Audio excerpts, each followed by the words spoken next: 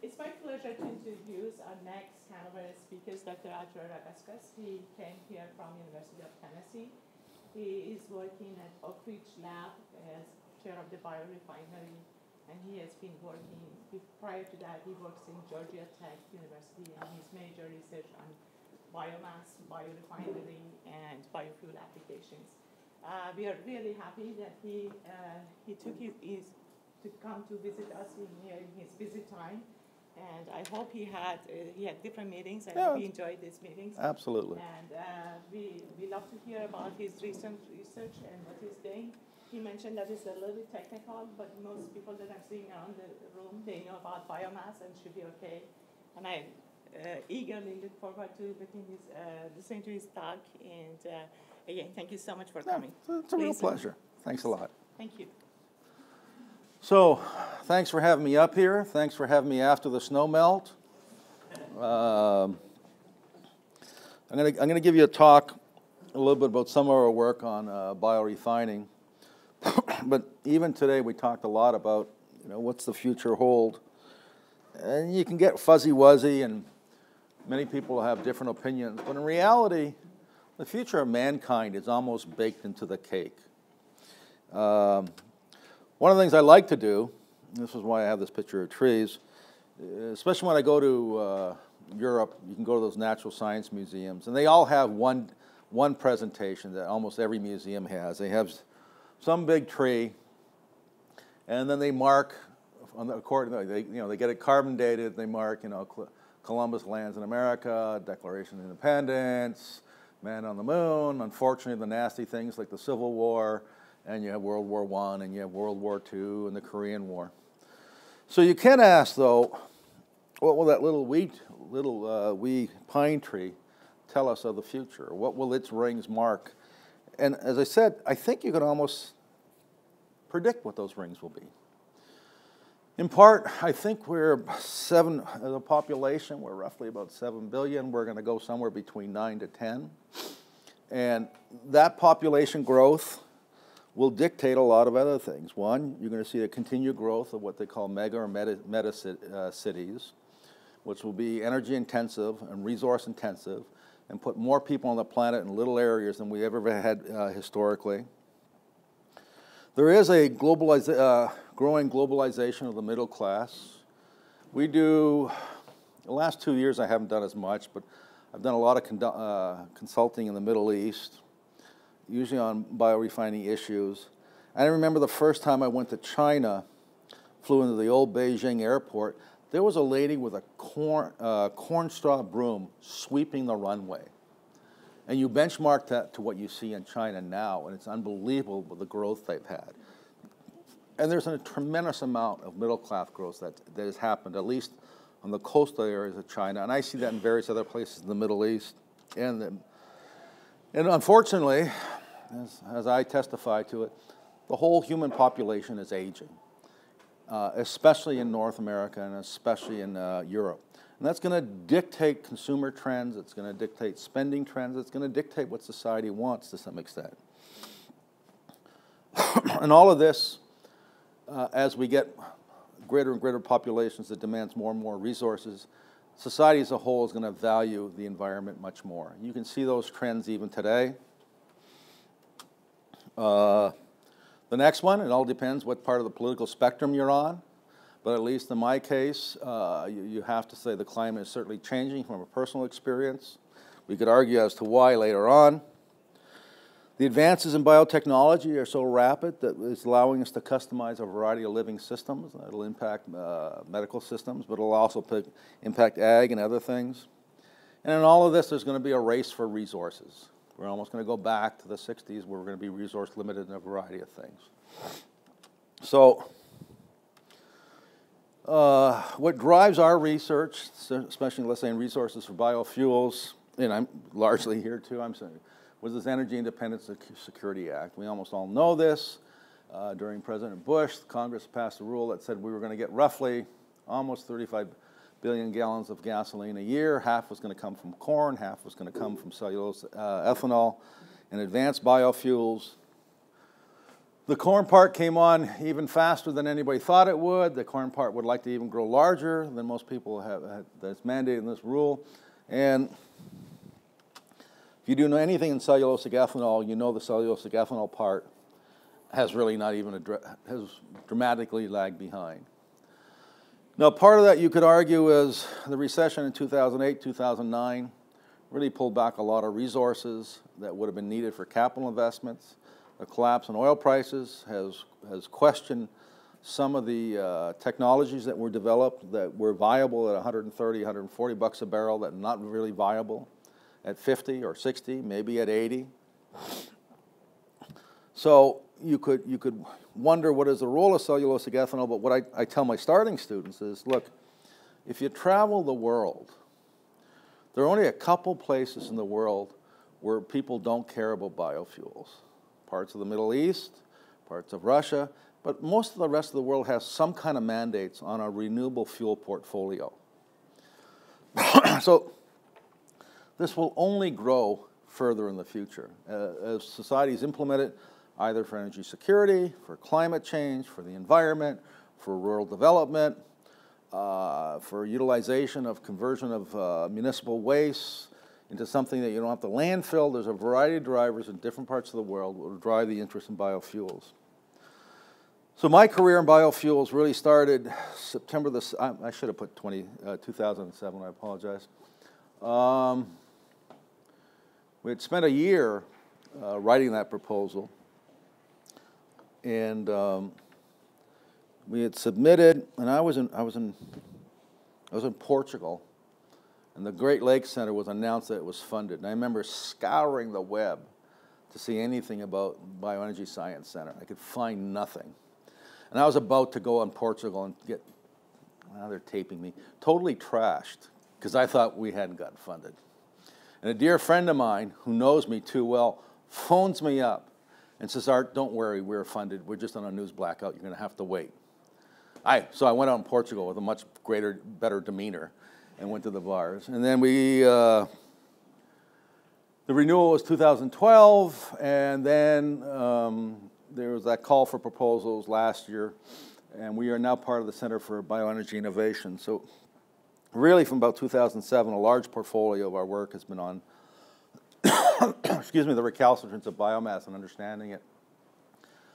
Especially in BESC and partially to CBI, there's this focus on overcoming recalcitrance to reduce the cost of converting biomass to simple sugars and subsequent fermentation.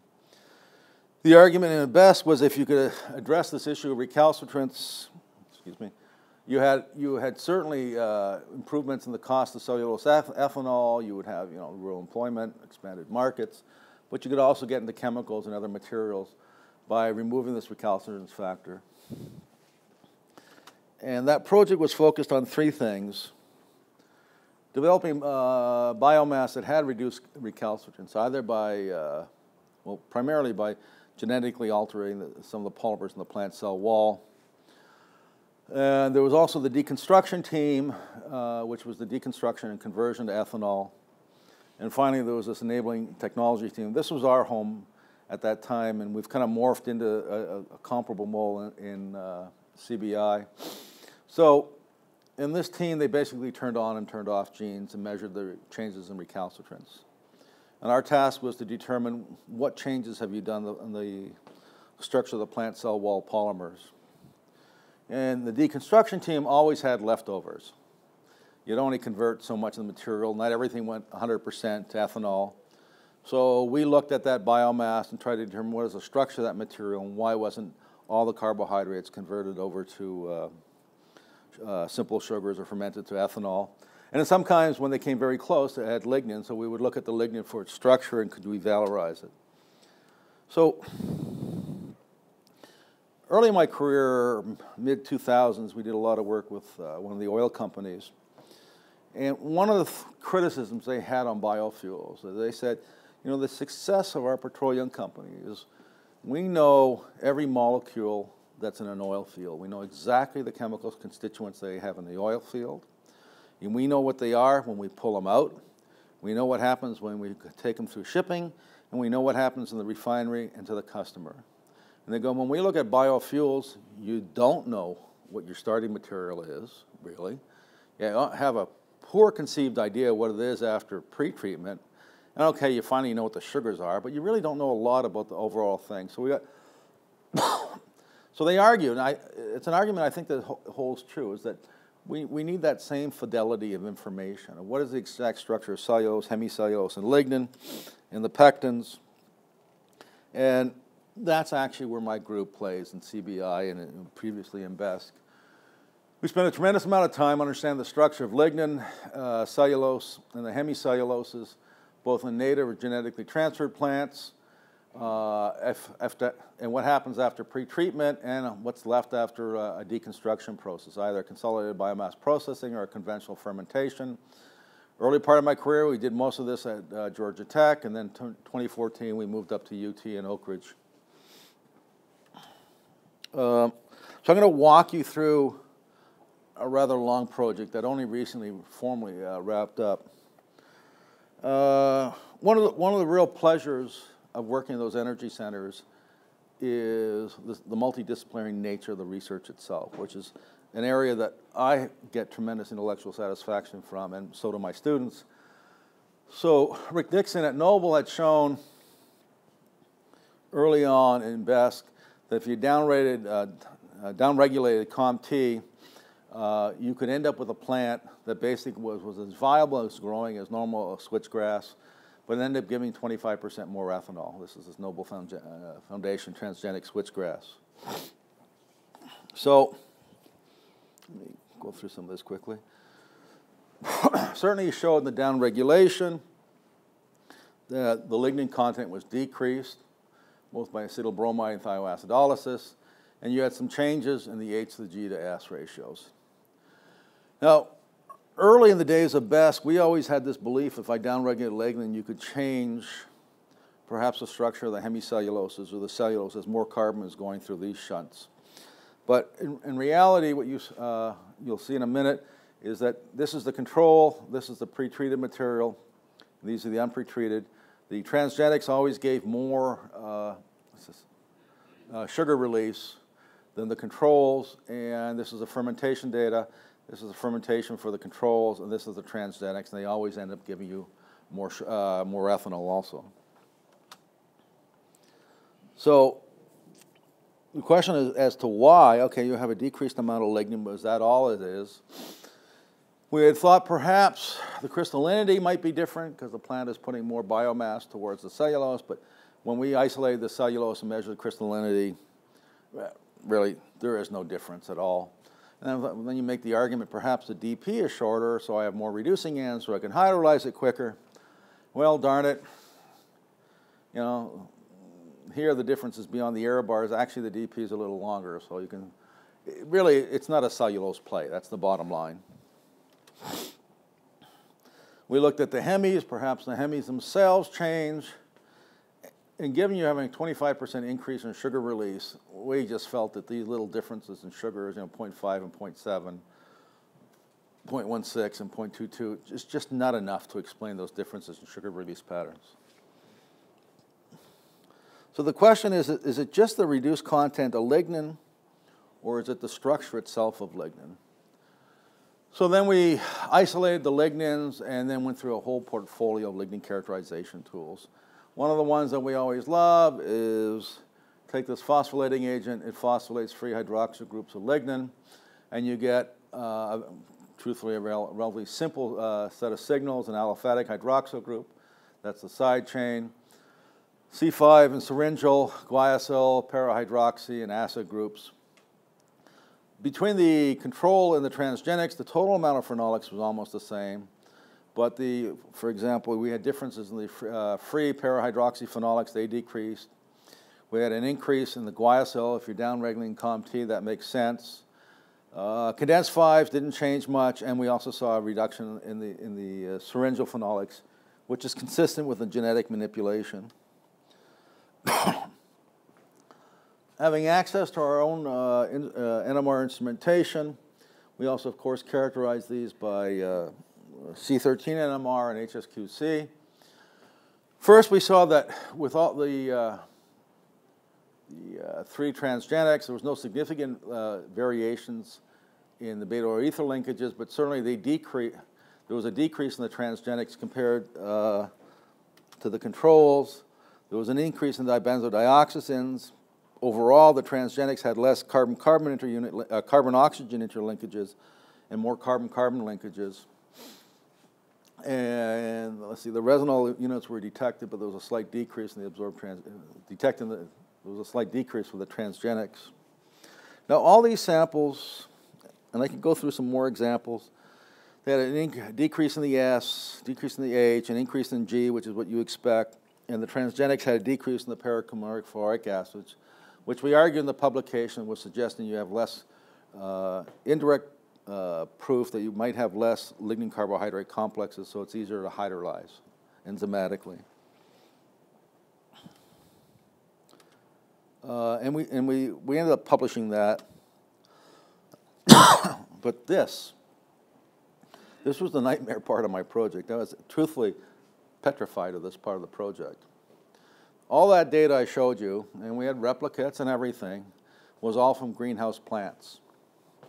And clearly, you're not going to have a cellulosic ethanol from greenhouse plants. You've got to do it in the field. And it was also one of the deliverables for BEST was to take this technology out of the greenhouse and put it into the field. But, you know, as a, how do I say, initially a wood chemist, maybe a biomass chemist, and you see these differences, significant, but not a twofold or threefold difference. And then all of a sudden, these nicely controlled plants that are grown where I control the water, and I control the soil, and I control the light, and I stick it in a field where I don't have good control of light, and I don't have great control of soil, and I don't have great control of water, well, those variations get wiped out when I go to field studies. So certainly it was shown in those publications that the reduced recalcitrance that was noted in the greenhouse studies was replicated in the field. But our question was, will the variability of field-grown material wipe out any conclusions you can make on the wood chemistry, well, the biomass chemistry, in comparison to what we saw in the greenhouse studies? So what we had was there was the greenhouse studies in 2010, they planted 2011, and we had access to the crop in 12 and 13. And the nice thing is University of Tennessee owns this island stuck on the Tennessee River. And it's surrounded by river almost on 4/5 of it. So you have really well-controlled road access in and out, so you don't have to worry about the seeds escaping. You don't have to worry about someone coming in and cutting it all down. So what we wanted to understand was what happens to the lignin for these 3-year field trials. And my student went crazy with PowerPoint slides. So just to walk you through what we did, okay, we took the raw and the ground the biomass. The extractors always give us problems in the NMR analysis, so we get rid of those through a toluene ethanol removal. We hollow cellulose pulp, isolate the cellulose, do an alkaline extraction to give us the hemis, and this gives us molecular weight determinations by GPC for the cellulose and the hemicelluloses. The lignin, we do ball milling, we isolate the lignin, and that gives us the lignin samples that we want for GPC and HSQC. Excuse me. And over the years, we've become a real big champion that recalcitrance is basically controlled by cellulose accessibility. Starting in BESC, I remember doing just consummate arguments that the issue that was controlling recalcitrance was the crystallinity of cellulose. And eventually I showed myself wrong. And then we thought it was either the hemicelluloses or the lignin, but we came to realize that those were too simple arguments and too simple in understanding the plant cell wall. It's really the ultrastructure of the plant cell wall and how readily accessible is the cellulose in that structure. How easy can the enzymes get to it? So we use Simon stain as a measure of measuring cellulose crystallinity in a fast screening type way. So again, we take the lignin, we get rid of the extractors, ball mill it, treat it with cellulase, extract with dioxane, acetylate it for GPC, or take it down this way for HSQC. So this was some of our first data that we had on year 2 and year 3 samples. And these are sugar profiles. The pink are the control, the green are the transgenic. The first good news is this is more or less what we saw in the greenhouse samples for biomass constituents. We had an elevation of cellulose, excuse me, and of course you have to, since you're downregulating the COMT, you want reduced amounts of lignin, and some of the sugars, the xylane increases, and more or less what we had seen initially on our greenhouse samples. We measured enzymatic digestibility for hydrothermal pretreated biomass, both for the control and the transgenics for years 2 and 3. And again, we get more sugar release for the transgenic plant. So hallelujah, everything's holding still together. And we see the same thing for the unpretreated, same thing. You know, we get more sugar release for the transgenics and the control.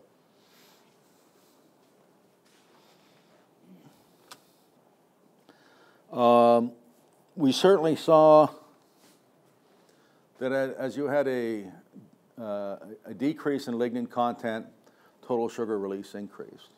And I mean, now many people have downregulated lignin. You can always see if you reduce the lignin content, you can get an increase in sugar release. But we've always asked the question, is it just simply the total amount of lignin, or is there structural features to lignin as you decrease it could be playing a more important role? So we looked at accessibility using, this is the direct orange dye from the Simon stain. And this is the year 2 control, this is the year 2 transgenic, and we have greater accessibility as measured by the dye and the transgenic, and we see the same thing for year 3. And we can get, to some extent, a correlation between the accessibility and the sugar release. And here's the structure itself of the orange dye. It's about 36 nanometers in diameter, so it kind of replicates cellulase. And it has a binding affinity towards cellulose itself. So then we go through and we measure sugar release and crystallinity of cellulose. And there is really nothing there to be seen. It's the same thing we saw in the greenhouse. DP, really, it's a lousy number. There's really nothing to claim there. And xylose release and hemicellulose molecular weights, there was no correlation. This is exactly what we saw in the greenhouse studies, that really there wasn't a good correlation between the changes in the chemical features of the structure of cellulose or hemicellulose. This is strictly a lignin play. We did not, but there are differences, let's say, between the greenhouse and the control for year 1, year 2, and year 3. In the molecular weights of lignin actually increase in let's say the year 3 species. And if you actually look hard in the literature, you'll actually find some data showing that as the plants become more mature after that first year of growth, it has been reported before the molecular weights increase. So then I have to tell you that my supervisor in graduate studies was Jake Struthers. At the time, he was a leader in C13 NMR, and his bias on using NMR was imprinted in my brain. And we love the data we get from that. So we utilize HSQC spectrum and C13 NMR to get to the structure of lignin. We can certainly get to the S to the G, the para-hydroxyl ratios. We look for the paracumulates and the folates. And it's known that switchgrass has got some tricin, and we can capture all these values from the isolated lignin samples. And I won't go through all the integrations, but what do we see in summary? Certainly the COMTs, the S to G ratio is decreased, which is what you could say if you have more G, that lignin has got to be more cross-linked, so it won't take as large a surface area when it's placed on the surface of the polysaccharides. We have a reduced amount of paracumulates and ferrolates, which could lead to lower lignin deposition levels and lead to less cross-linking between lignin carbohydrates, which should make it easier for the enzyme to deconstruct the biomass. So our belief is those are some of the primary, darn it, come back up, I'm sorry. There we go.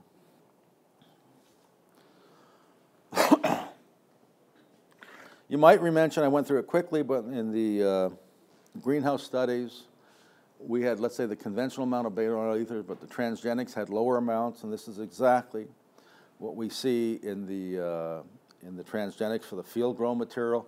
This, you have no idea how scared I was of this data. I was so worried that the variability or the significance would be all over the place. And the conclusion then is variability is too high for us to detect it by the techniques we use.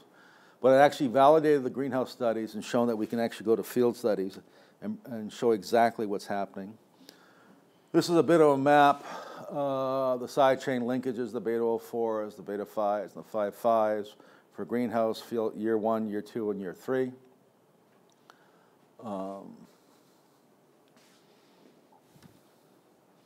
And we certainly had about 10 to 20% higher beta-5 units in the COMT ones and less 5,5 linkages. We could measure the benzodioxazines, which we only saw in the transgenics. And there were some increases in field years 2 and 3 for reasons, truthfully, we still don't know why, and we don't know if it's significant or not. Certainly the lignin molecular weights were negatively correlated with the S/G ratio. And our belief in that is because we do most of our molecular weights by GPC, where you're really measuring the volume of the material that tumbles through the GPC column. And as it gets more cross-linked, it's more spherical in structure. It'll go through quicker. And we looked at these trysin levels, which were present only in small amounts, but if you look in the literature, there are arguments that can be a source for nucleation of lignin polymerization, and we saw certainly changes in the transgenics. The amounts dropped down from years 1, 2, and 3. And there was a correlation between the trysin levels and the molecular weight of lignin that we actually wasn't too bad for the COMT.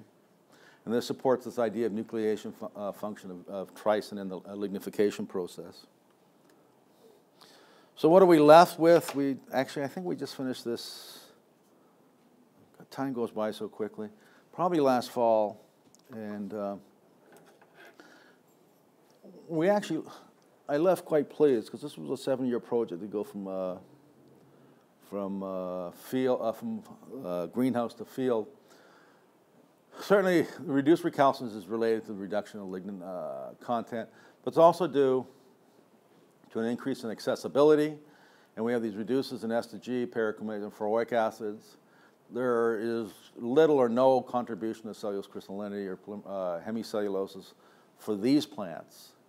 This increase in molecular weight, together with lignin content, causes in the seasons a negatively correlated to S/G ratio. Trysin decreased across the seasons, which is negatively correlated with the molecular weight support and supports this trysin nucleation for lignification.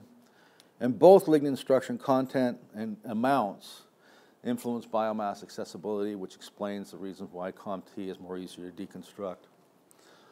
I don't know how I'm doing for time, but we published that. When did we get that? Yeah. There's a host of people I have to thank.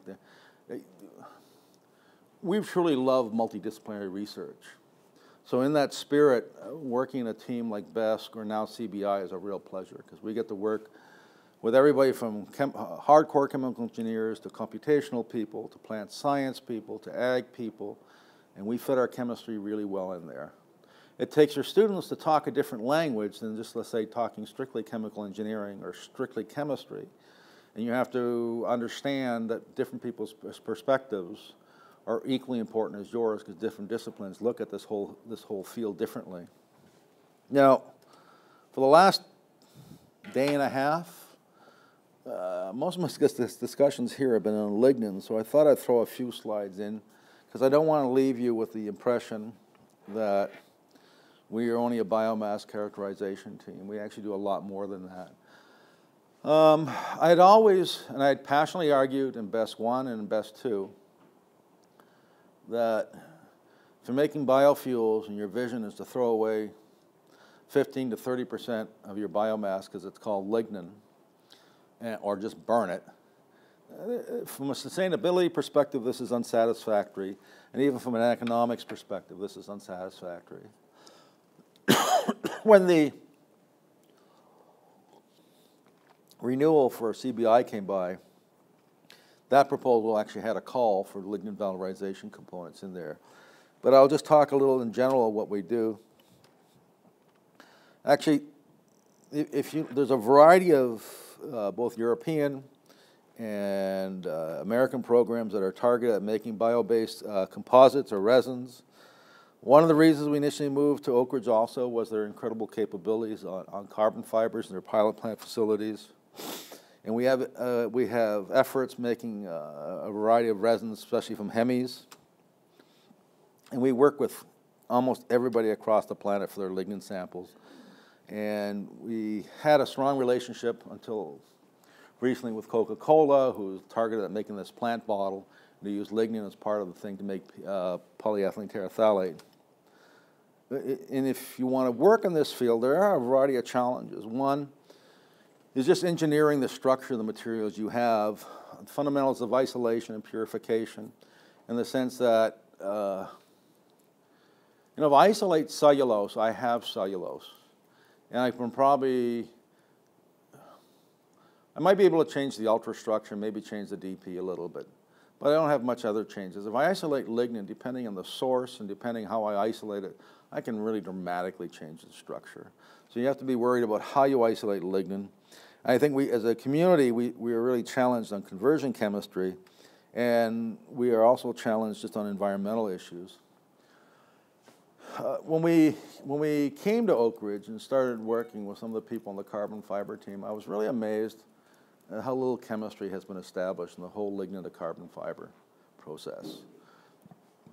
They know the purity amounts, they know how the S to G ratios influence the physical properties, but actually, how it actually undergoes formation of a carbon structure is really poorly understood. So we started this by doing a series of solid state studies. This is the extruded lignin, this is the methoxy signal, this is the aromatic signal, and just getting samples from those pilot plant facilities, looking at how the lignin goes under condensation. We've actually continued that. We just got working with my colleague out at Texas AMU. We'll have a new project coming online on modification of lignin to lead to the next generation of carbon fibers. It's an old project, but we continue to get a mix of industrial and government funding, is using lignin for polyurethanes. The other thing I love about this, and you know this also, is it's a great recruitment tool. Because, you take a little bit of modified lignin, you throw some isocyanates there on the front bench, and then becoming students, you get this lignified material that foams out like crazy. Everybody loves looking at that stuff. It's great for recruitment purposes. But we've made polyurethanes with and without cellulose whiskers. We've incorporated cellulose back into the polyurethanes. You get additional strength properties. We've initially did a lot of work on putting these alkyl chains on the side. But now most of our research is looking at lignin fragmentation to tailor the molecular weights of the lignin, so we don't have to do much side chain derivatization. We have a paper coming out today or tomorrow, ACS Sustainability, where we took softwood kraft and organosolve self-lignin, dissolved it up, fractionated it, add an anti-solvent, you get an insoluble soluble unit, and we always find differences in structure of those different fractions. We have differences in molecular weights and differences in the functionality of those components as you select it, precipitate them out. And the beautiful thing is, normally, I think one of the problems historically in people that worked in lignin valorization, you took a kraft lignin, you took a sulfate lignin, you took an organosolved lignin, and you just took that and tried to put it in the material application. But the molecular weights are blah, like this. The functional groups are all over the place. And trying to optimize physical properties when you have high molecular weight lignin, low molecular weight lignin, some fractions high in phenolics, some fractions low in phenolics, it was a bear. And I think the people that, you know, we're standing on the shoulders of giants that did this before, that didn't do much fractionation and optimization, optimize the materials, I fully salute them. But I think as a community, many of us realize that I can get much tighter physical properties by controlling the molecular weights and the chemistry I have of those polymers if I do some kind of selective fractionation. The other thing we've done, largely it was for fun, but it has practical applications. We started this by just taking old-fashioned craft lignin, and we ran it through Masamuki supermass collider. Basically, we use this to make nanofibrillated cellulose, okay? And it's two stones turning counterclockwise to each other, and you set them at a negative distance, so if there's nothing in between, you grind the plates out. So basically, your student's got to stay there. He can't go get coffee and a hamburger because the machine will chew itself up. And normally what you do is you put cellulose in here, and it fibrillates the heck out of it. When we ended up passing just craft precipitated lignin, and if you have enough passes, you can get it down to roughly the 15 to 25 nanometer scale, little spherical dots. And we had, in hindsight now, some foolish ideas that this might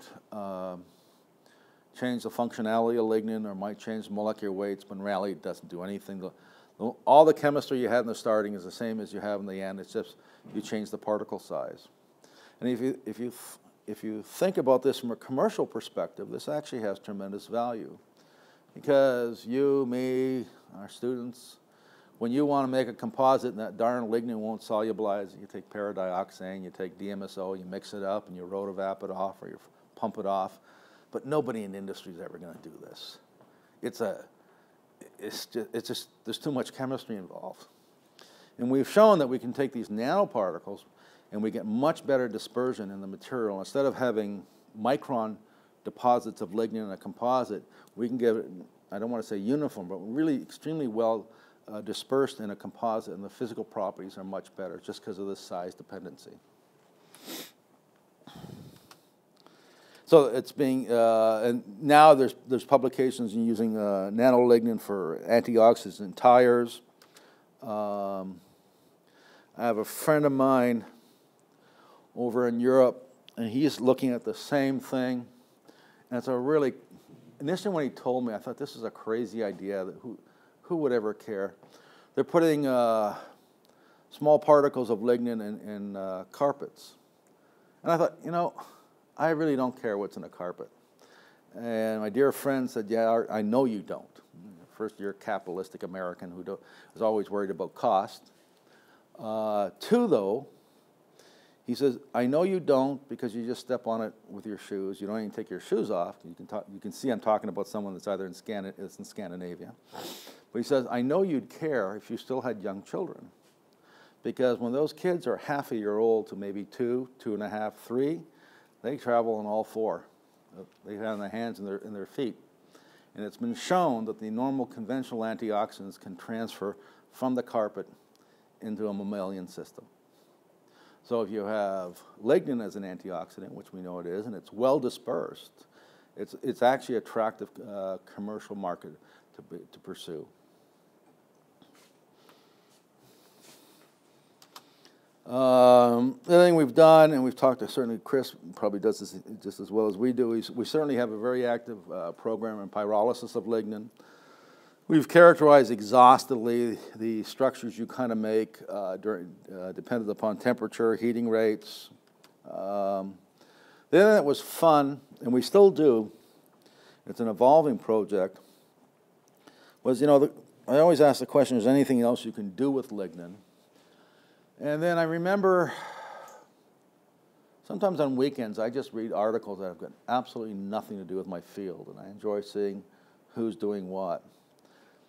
I would argue that at least 90% of that is entertainment factor, but doesn't leave. Every once in a while you see something and you go, God, I can really use that. So you go back to 2008, 2010. I remember reading an article on Rhodococcus. And Rhodococcus frequently grows where there's oil deposits, and it chews up aromatic hydrocarbons. And I thought, well, you know, maybe that's kind of like lignin. And we spent a large amount of time looking at utilization of lignin as a carbon source for Rhodococcus. And what it does is it grows, and if I take if Rhodococcus is growing well, and I take the phosphorus out or the nitrogen out, it goes into this kind of stasis where instead of growing, it just consumes the carbon still, but makes fatty acids. You make lipids out of it. So we tried that with Kraft, and it kind of worked, but didn't work well.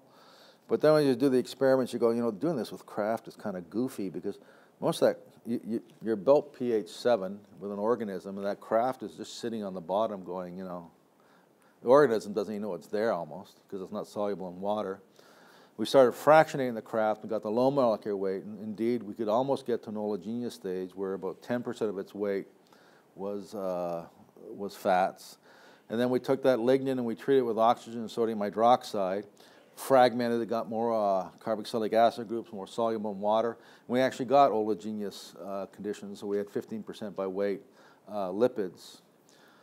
Since then, we've had a project, and actually some of it came from it, I think it was Chris, yeah, where he gave us his hydrogen peroxide treated lignin fractions, and they grew like crazy, you know, on Rhodococcus. And we looked at different pretreatments and seeing how different pretreatments can activate lignin. By this point, I had crossed paths with Joshua Wan in China. We wrote a DOE project where he proposed altering some of the metabolic pathways in Rhodococcus to have lacase or an oxidative agent present with the Rhodococcus so it could fragment lignin, and we did the characterization before and after. And since then, in a subsequent proposal that we're currently working on, we're re-engineering the pathways so that we make PHHs. So we're now making polymers using lignin as a carbon source. So that's just been an absolute blast. And I mean, we've learned so much.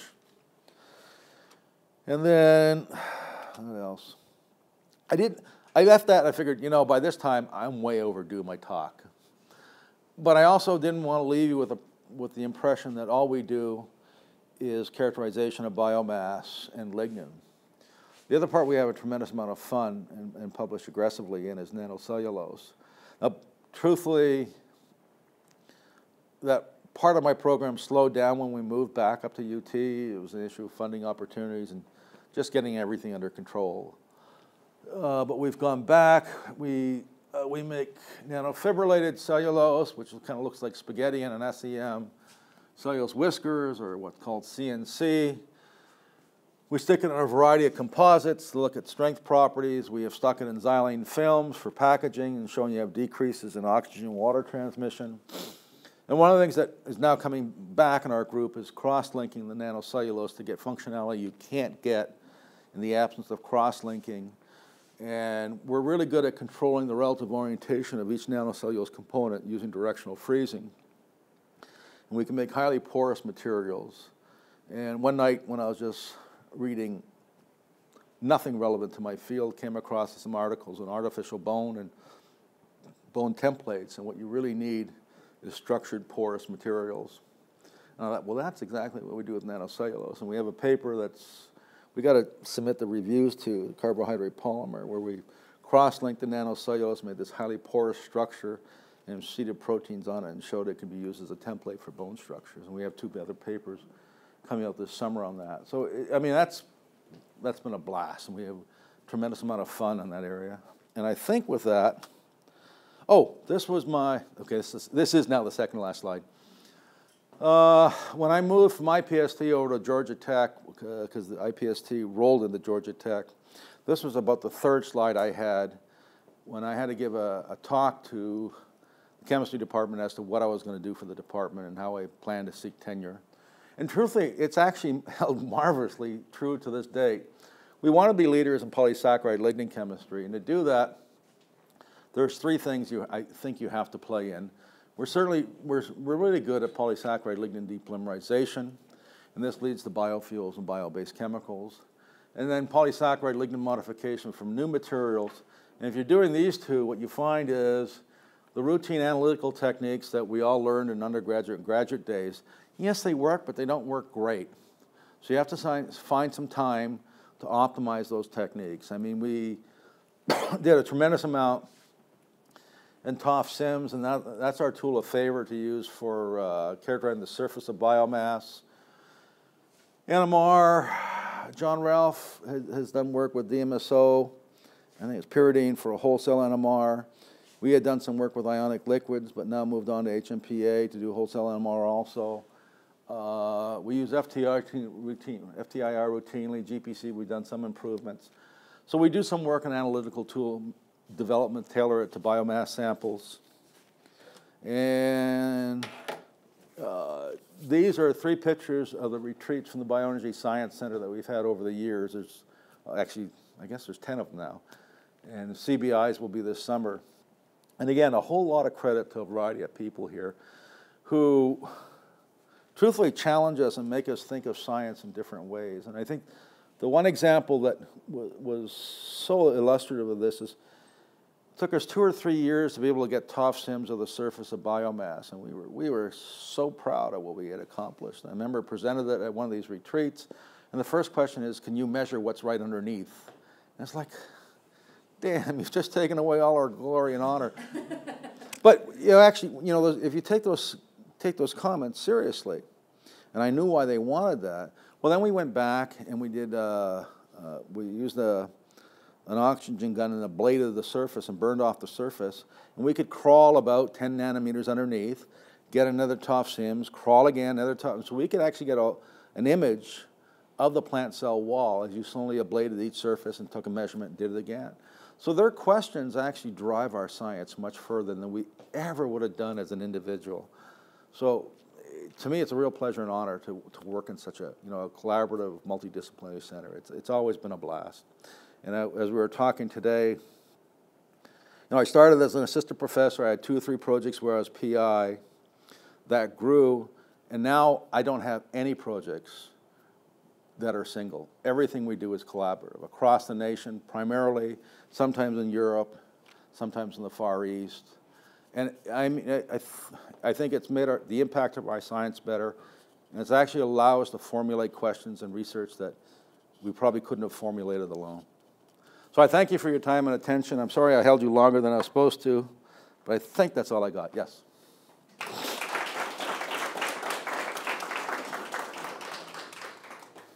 We have about 10 minutes time for questions. Oh, I should have put more slides on. Yeah. By the results you got in the COM-T mutant. Yeah. And so I'm interested, so 2 questions related to that. So the first is, did you see any redistribution, or let me phrase that, is there any differences in how lignin is distributed within the plant cell wall in those mutations, or not? We don't know. We just don't know. And that's a really good question. We have seen it now in 2 other cases, okay? Jerry Tuskinen has these, what is it called? Tension wood samples from poplar, okay? Now, in softwoods, you get the plant dumps a pile of lignin. So in poplar, it dumps a pile of cellulose, okay? So we went through the same blessed thing.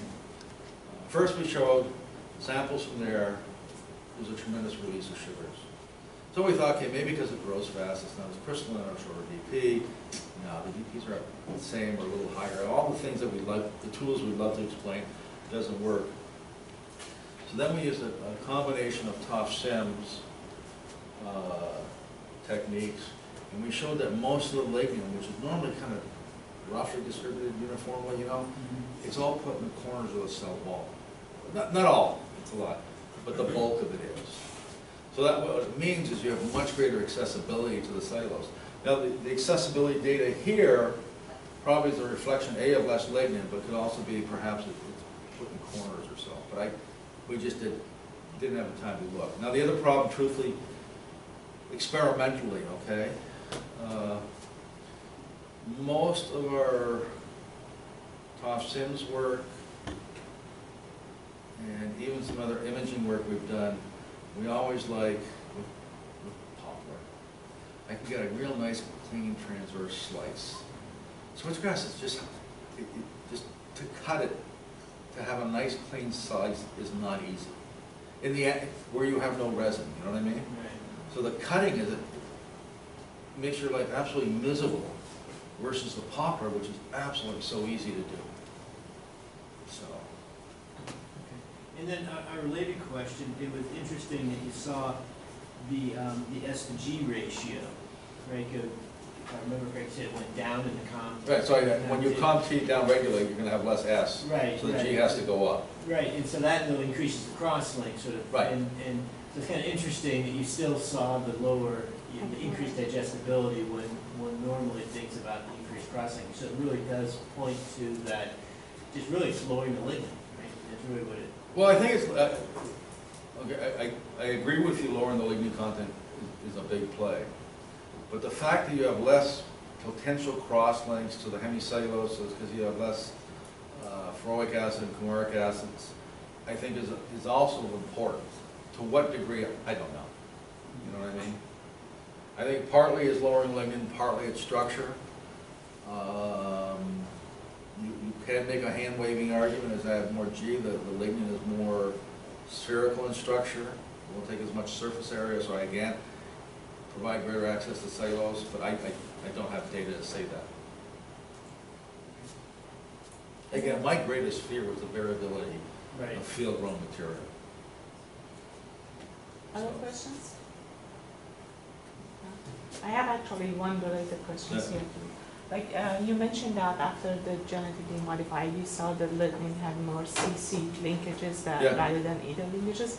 Did this increase in CC linkages affect the basically isolation of lignins and biofuel productions negatively? It wasn't more difficult to isolate the lignin in that conditions, or was it easier to separate the lignin from the since we're basically isolating by large dosage of cellulase, right? Mm-hmm. Okay. We're collecting leftovers, right? Now I should say it's not. It wasn't in my presentation, but certainly we always worry about the cellulase isolation of lignin, because it's known that cellulase binds to lignin. And then could that complex actually make itself kind of apparent or mislead you in your analysis of lignin either by NMR or GPC? So what we do is we always treat after that with proteinase to deconstruct the cellulase, so to speak, or fragment it. We always monitor by FTIR looking for the CN bond shift, so we know there's very little or no cellulase left, and we analyze the lignin. Do you think that using enzyme would basically repolymerize lignin after separation? No. It doesn't?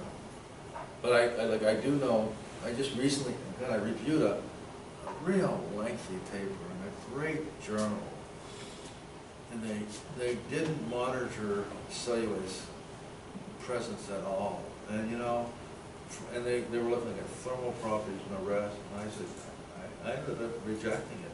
He says, you don't know how much cellulase you have there. And it was so painful to do because the work was so nice, and so well defined, and just one iffy step up front. So. Yes. I have a short question here. So when you do the treatment with acid in the stainless glass presentation, you make Zella films. Yeah. Zella films. So you mentioned that when we do with the wood chips or with powder, I don't know the size. Oh, the xylene we had extracted xylene. It was a birch xylene, which is basically the one you buy from Aldrich. Okay. The truth of the real problem. The properties of the xylene films was fantastic, especially when you reinforce. The real question, I was over in Finland, the question of commercialization, because they're always focused on commercialization of words, is where are you going to get the volumes you need? Not many people have a great answer for that. And what you need is, there you want high DP time, right? Yeah. I mean, you could say you could get it, I think I don't think it's plywood. I know there's, maybe it's veneer where they steam it and they get some of the xylenes out. But those are low DP xylenes, they're totally useless. You need a really high DP xylene to do this. Now, I have a visiting student right now who's looking at trying to do that by selective extraction with borates that can use complex 2-hydroxyl groups to pull it out, so we're going to see if that works. But if you stick a little bit of nanocellulose in there, God, you get a beautiful film. Strength properties go up, oxygen transmission goes down, water transmission goes down, everything you want. What about the water location? It absorbs water because it have a lot of hydrogen bonds in it. Yeah, I mean, I'm not going to say it doesn't absorb water, it does, but those tendencies decrease once you add cellulose, because you know as well as me that xylene just loves cellulose, right? So if I have all these free hydroxyl groups, especially nanofibrillated cellulose or cellulose whiskers, it just gloms onto it beautifully. Even with the location that's 10,000 watts. I mean, we got 5 or 6 papers so quickly on this, absolutely. Everything worked.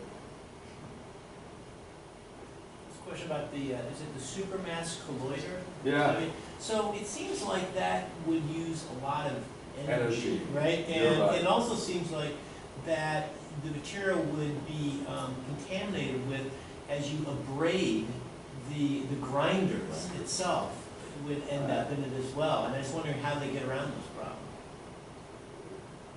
I mean, the latter question's a really good one. I never thought of it, but we've never seemed to have like a real big increase in ash or whatever, right? Nanofibrillated cellulose is a fantastic material, potential applications, but everybody knows it's really energy intensive, okay? So the first wave was done by Hanover. They had this plug feeder with basically a ball and a spring behind it.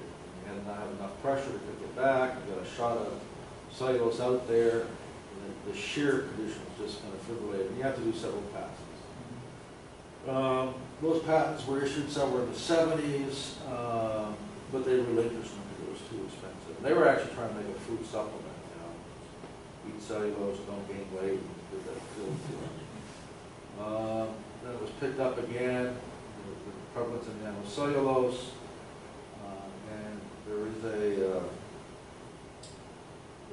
the energy cost for doing this when you push the blood back is high.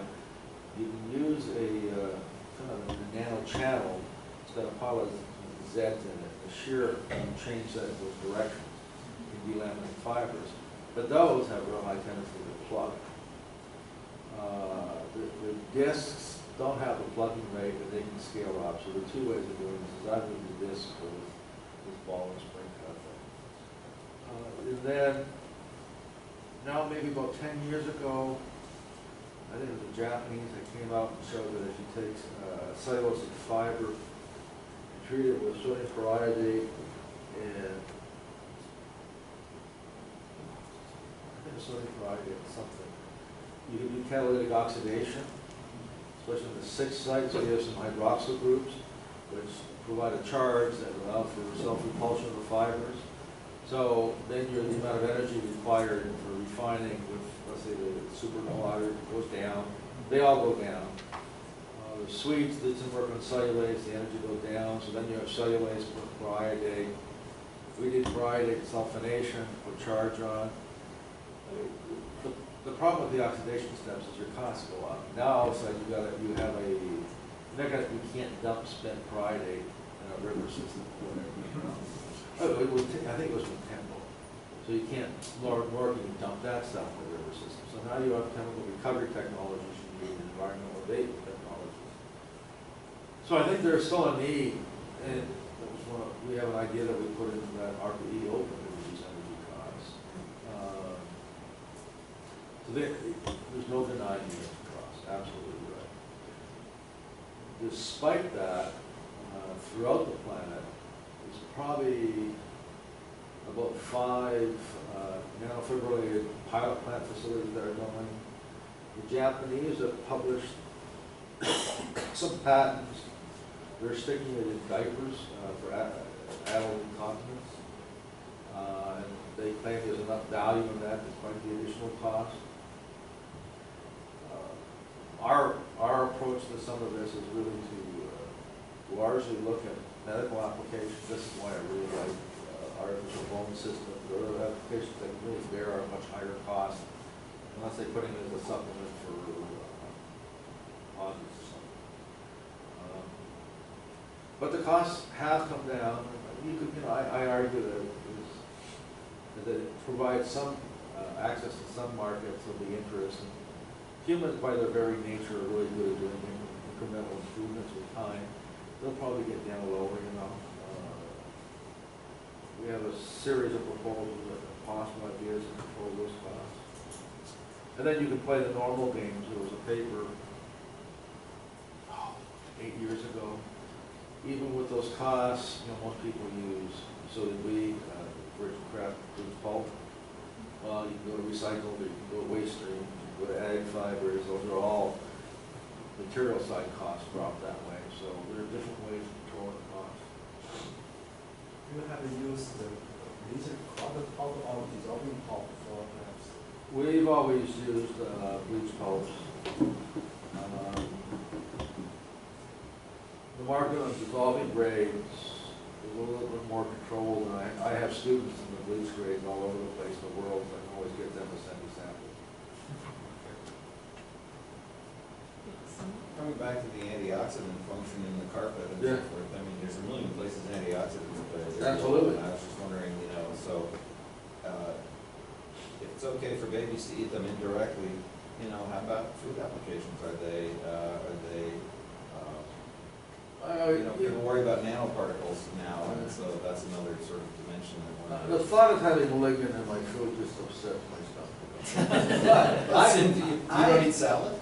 I had a researcher, because in the old pulp and paper days, 89 and 97, I had this old kind of chemical engineer research scientist in my group from the Far East. He would take a pulp fiber after pulping or bleaching, take it and chew it. You go, kappa 28. And you go, okay, this is nonsense. You know what I mean? This is absolute nonsense. But when you measured it, he was pretty darn close. It was disgusting. The quickest So, I think,